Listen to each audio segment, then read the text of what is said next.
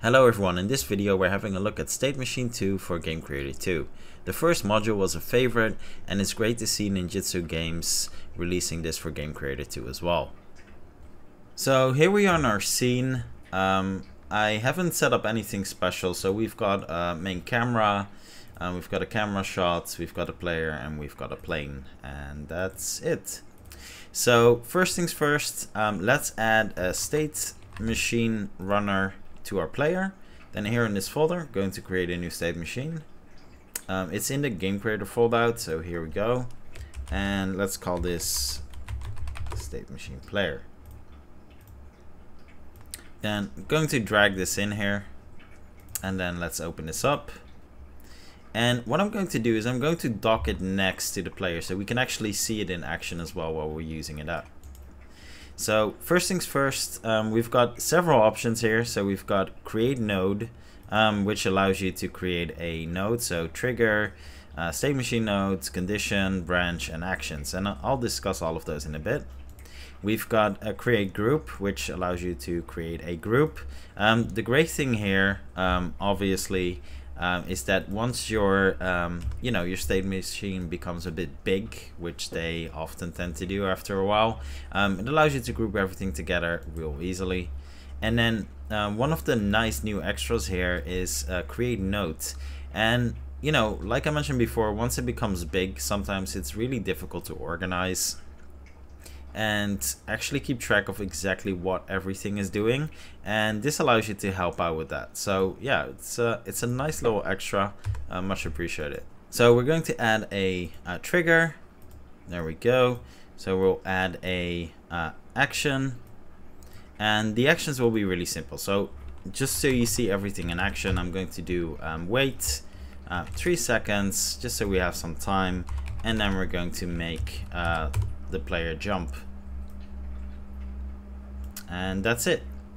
The trigger by default, just like what you're used to, is set to on start. We can keep it at that, and yeah, let's see this in action. So we can see it being activated, and then he's going to jump. Pretty simple, straightforward. Now, one of the things that I really like here is okay, cool, we have that. There we go. What if I want to add a condition? So he's only going to do that if he's actually idle at that point. So we'll change it up. We can select this one and just delete. Press the delete key, it's going to be gone. And then if the condition is met, which is just idle, if he's idle, then this is going to trigger.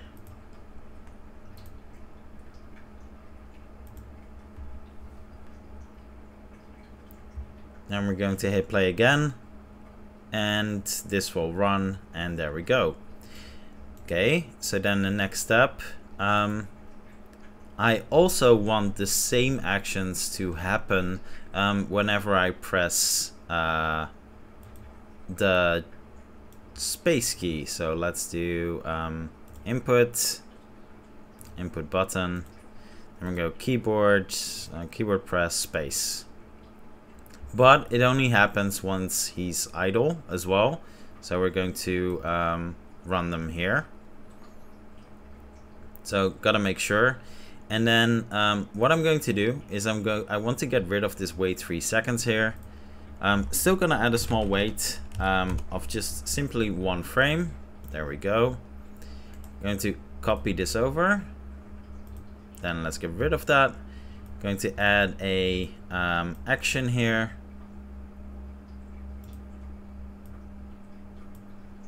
Paste in my wait. Let's drag that up a bit. And then this is going to go to my condition. And there we go.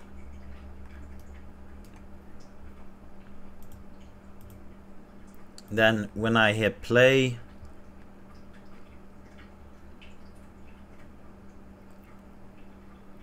it's going to jump. And then if I hit space, he's going to jump again.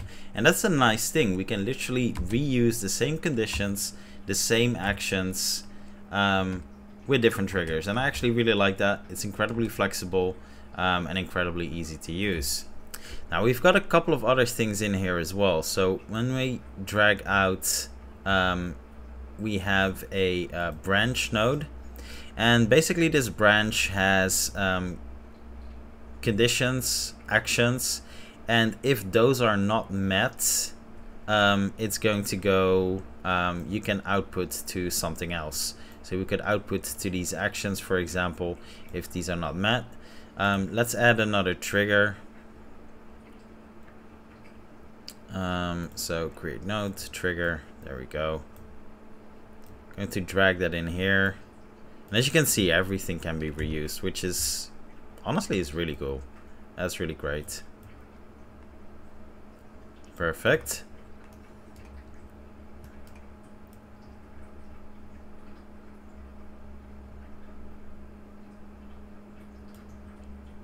There we go. So in this branch, so we're going to let's pick something so that it makes sure that it's not met. Let's do navigation.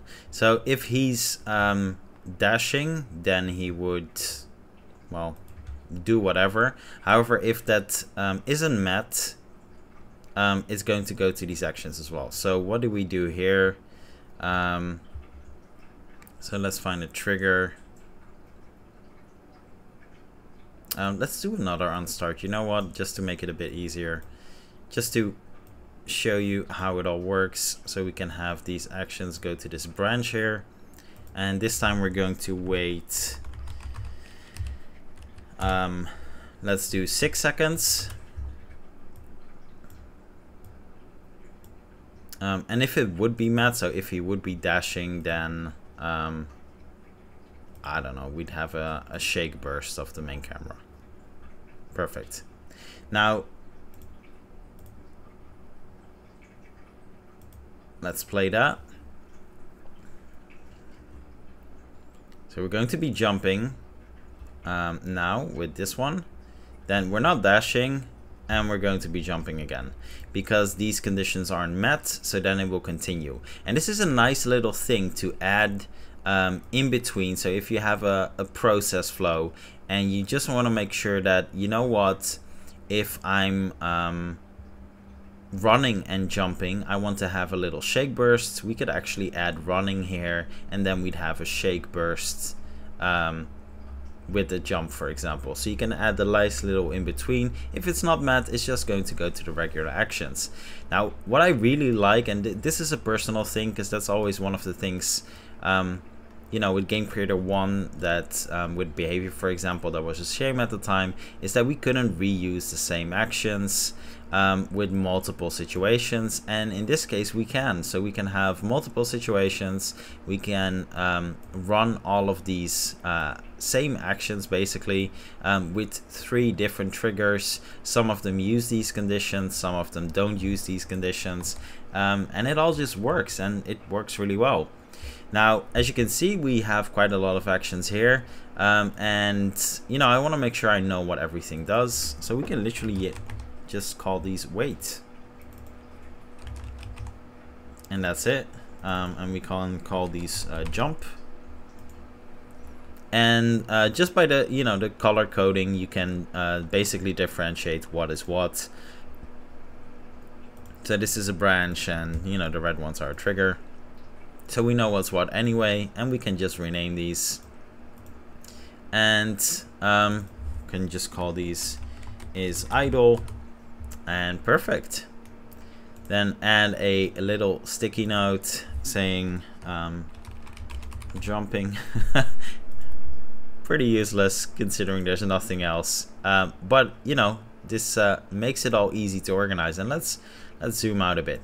Now just like what you're used to with the first one, and if you didn't have the first one but you had the behavior module, for example, for Game Creator 1, we have a blackboard as well. Now this blackboard allows you to reference local objects in the scene. So we're going to have a look at that in a tiny bit as well. So let's keep this here, but we're going to create a new state machine. So let's create a 3D object, because I want to show that, you know, this doesn't only work with players. It works with with everything else as well. Let's do 5. Let's make this a bit lower. There we go. I'm going to turn on gizmos for a second. And I'm going to move up that collider and make it a trigger. Perfect. So here I'm going to add a state machine as well. And we'll do state machine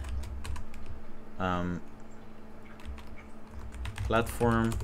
There we go. Going to drag that on here.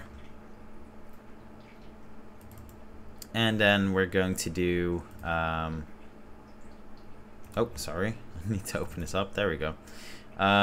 So then here we're going to do a node, trigger node, and we're going to stay in the theme of jumping because, you know, why not. And then the trigger we're going to do where is it?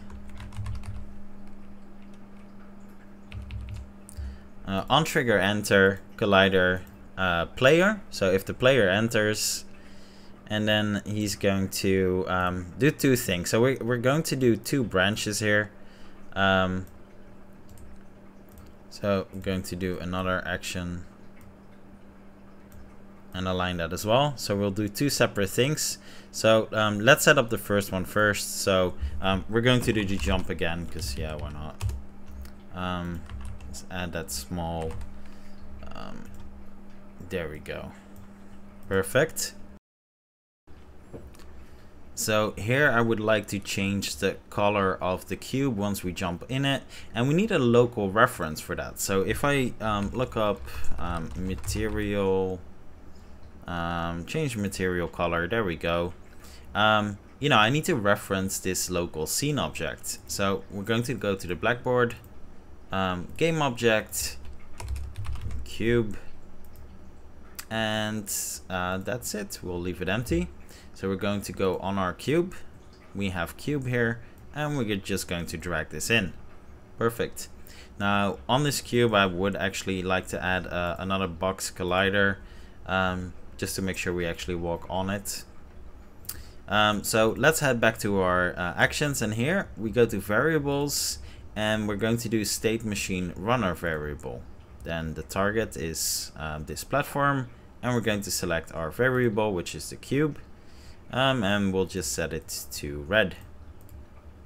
Perfect. Then let's hit save. Now before I get started, I want to make sure that this works properly, so I want to test this out. So I'm going to disable this from working, and I don't want to remove it because it's too much of a hassle, so I can literally right click and then do disable on all of the triggers. Now the trigger for inputs, we can actually leave that. I just want to disable the automatic on start. Then I'm going to hit save, and we're going to play. Now I'm leaving this open, so as you can see, these are not running. But if I press space, I'm still jumping, so that is still running, which is awesome. Then we're going to go to here,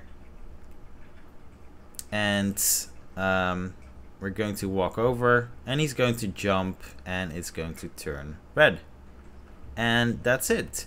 So it's a nice combination of being able to you know, reference local scene objects, but for a lot of the stuff you obviously won't need to, just like with State Machine 1, just like with you know, behavior stuff before, and that makes it really awesome. But I really like all of these small you know, all of these small things, being able to temporarily disable something just for testing purposes, being able to lock something just to make sure that you can't actually move it around. We're good. We're going to leave it in place.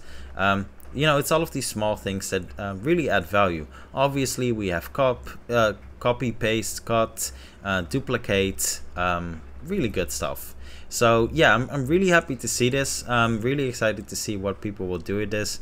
but it's definitely a really good release. So thanks to Ninjutsu Games for sending this over, so I could try it out. And thanks for watching, everyone, and I'll see you in the next one.